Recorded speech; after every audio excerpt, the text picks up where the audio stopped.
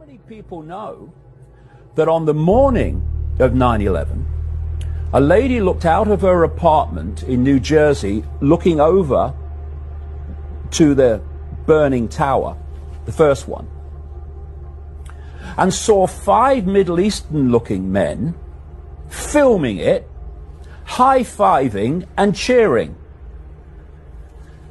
She took them to be Arabic. She called the police.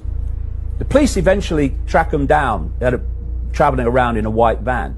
They were Israelis. They became known as the Dancing Israelis.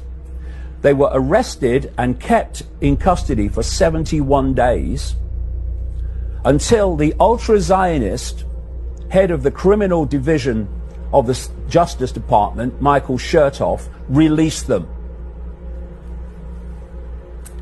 And how many people know that the same Michael Chertoff released the 200 arrested in the spy ring?